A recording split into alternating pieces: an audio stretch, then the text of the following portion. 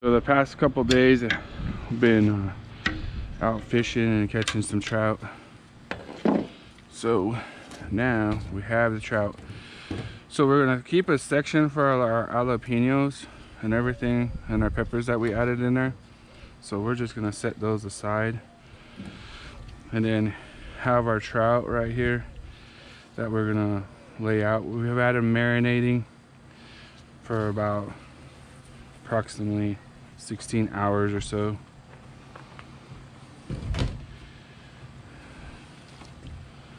We're just gonna put them out.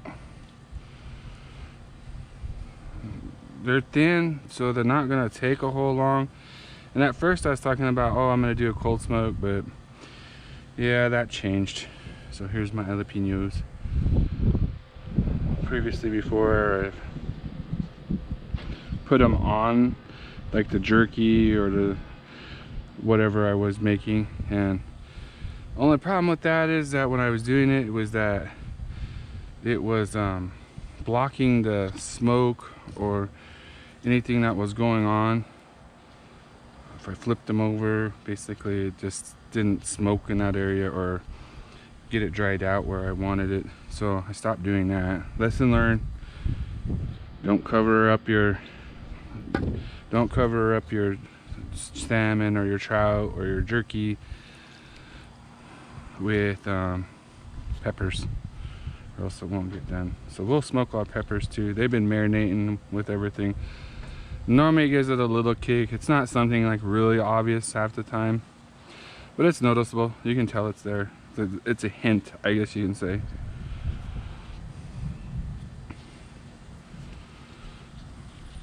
Or you can put them in between, I guess, too. This is what I've been looking forward to this. Like, I've been wanting it. So time consuming, but I've been just wanting to do it.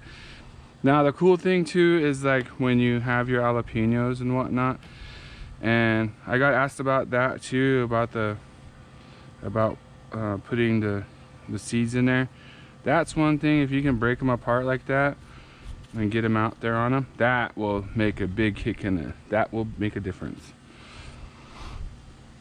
Most of the time what I'll do is just take them out. Like if I have time, I'll chop them up and then I'll take them out, dry them, and then put them over that.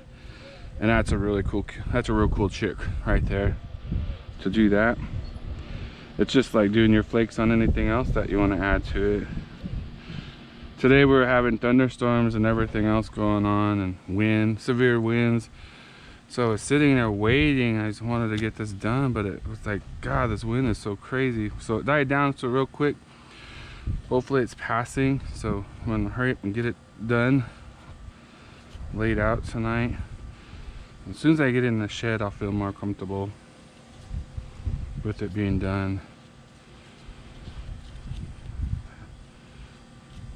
And I'll still put it, you can probably hear, I don't know if you guys can hear it or not, but it's starting to rip. Making me hungry just doing this.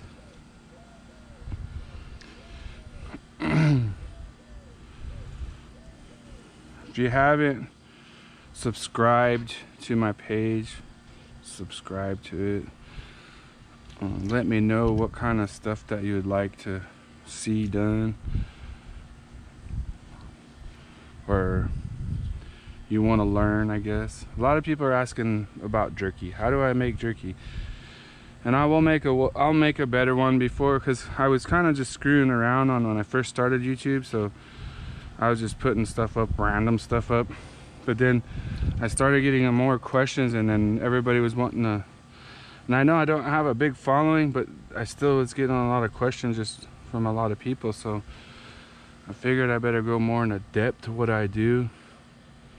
So today I was really working on it. So I was all trying to figure this out.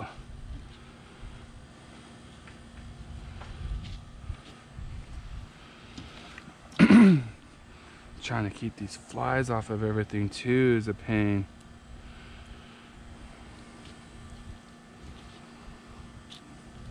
There's my jalapenos. And I'll probably drop like half of them by the time I carry it over to the to the shed. So it's starting to look pretty good now. You want to make sure nothing's overlapping on each other like that too, because then that won't get smoked and dried out. It's looking pretty good though. I'm liking it right now. I'm excited. Like, so I obviously will have enough space, and so I'm not going to be trying to cram everything on there at this point. I mean, I'll be able to space everything out.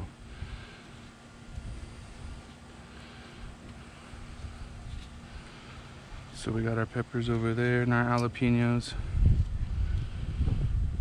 But yeah, that's a really cool trick. If you can dry out the seeds and then lay them out on there afterwards. That's if you like hot stuff. If you don't like hot stuff, then don't do that. And I'm kind of a wuss when it comes to hotter stuff too.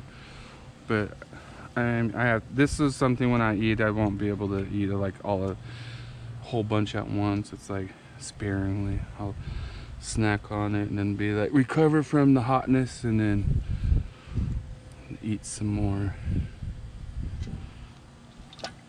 And we're starting to kind of wrap up right now. We'll go get this on.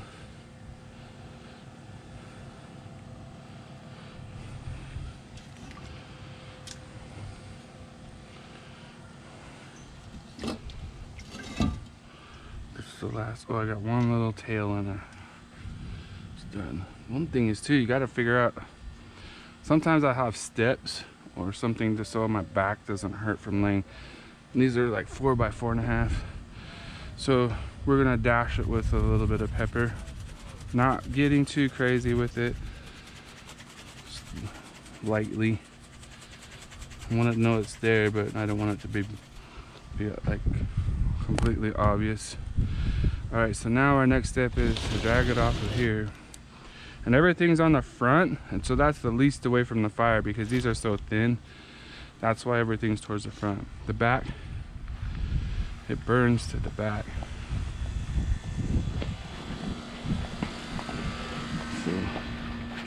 So slide these in. And I have 2 sheds, so if you're watching me do jerky and you're watching me do salmon and trout stay on this, and the jerky stays on the other one. You don't mix them up. You don't want your jerky tasting like salmon or trout. So there's a good shot of how it's going. Got a real light fire going. It's not really big.